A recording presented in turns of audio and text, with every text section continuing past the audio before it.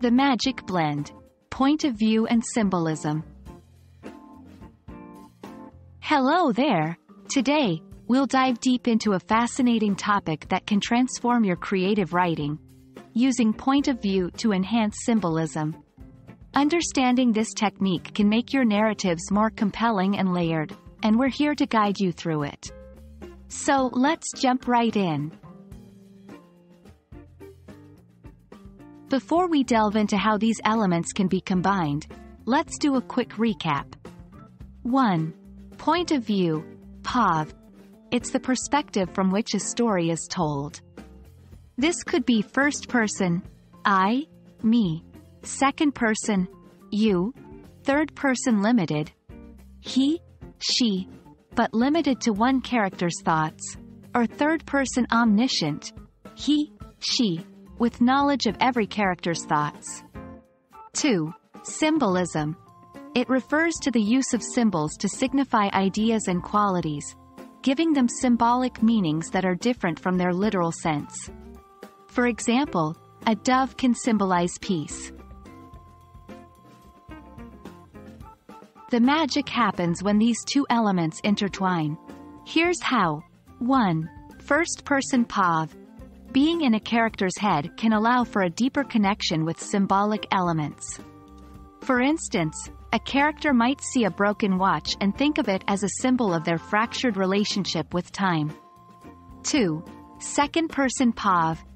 This is a more direct approach. You see a wilting rose on the table, and it reminds you of the fleeting nature of life. Here, the reader is directly implicated in the story and the symbolic interpretation. 3. Third-person limited. This approach allows the reader to understand symbolism through a character's perspective, but not as intimately as first-person. Sarah gazed at the storm clouds, which to her seemed like her own brewing emotions. 4. Third-person omniscient. With an all-knowing narrator, the symbolism can be more objective. The town, with its winding streets and hidden alleys, was a maze, much like the complexities of human nature. 1. Depth and layering. Using POV to convey symbolism adds a layer of depth to the narrative.